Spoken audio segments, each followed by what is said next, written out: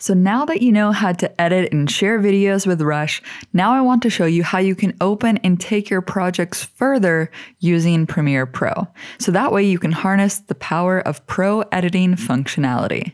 So how does this work? Well, first, you need to create your project in Rush, whether on mobile, tablet, or desktop.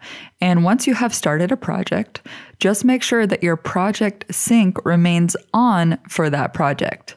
And so by default, your project sync is always turned on. But if you turn it off, you will not see the project available to open up in Premiere Pro. So now let's go ahead and open up Premiere Pro. And here from the start screen, you need to click on Open Premiere Rush Project.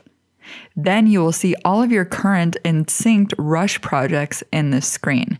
And if for some reason you aren't seeing the projects that you expect to see, just make sure that your computer is connected to the internet and also triple check to make sure that your project has syncing turned on. So then just identify the Rush project that you want to open and just click on it to open it up. So this new project will automatically be saved in your Documents folder, and all of the media files connected with the original Rush project will remain in the original location. So now that we're inside of Premiere Pro, you can begin editing your project further. So for example, here in Premiere Pro, you can easily create speed ramps to your video. So if you ever watch videos that have really cool slow motion, you use time remapping to do that. To do this, let's just right-click on the clip to enable time remapping keyframes. And then what we can do is we can use the pen tool to draw a ramp. And what we can do is we can bring the second dot down over time. So we can create a ramp that goes from normal speed to slow speed. So let's just play this back.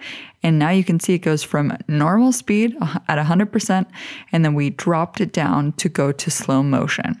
Another tool that you can use to really take your edit further in Premiere Pro is using adjustment layers. So from the project panel, you can create an adjustment layer and you can drop this on top of all of your video clips.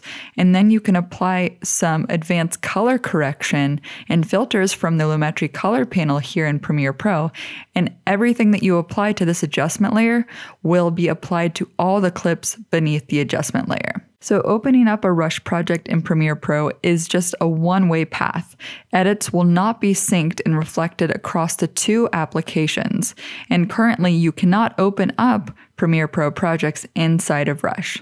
So that's all there is to the workflow between Rush and Premiere Pro CC, and it gives you the flexibility to create fast and awesome video projects in Rush on mobile or desktop. And now you know that you always have the option to open it up and take it further with Premiere Pro.